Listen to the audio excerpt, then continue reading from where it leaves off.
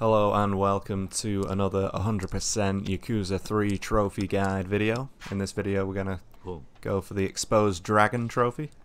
So this basically involves getting Pon or Chi 4 times, and then you are left with 2 tiles, and if you get Sumo with those 2 tiles then you win, basically.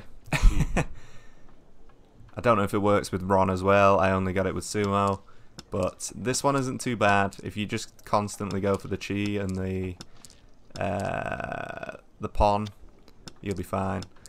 So I'm gonna do a big guide on Mahjong in general because the rules people won't know and it is tricky to get used to. I didn't have much help starting, so I'll try and make it as easy as possible for any newcomers, any new starters.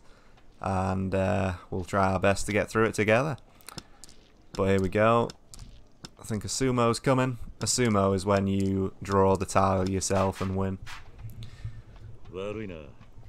And voila, there it is, Exposed Dragon. So be sure to check out my Mahjong guide in the future and I will help you out if you need it. Thank you very much for watching and take care. Peace out.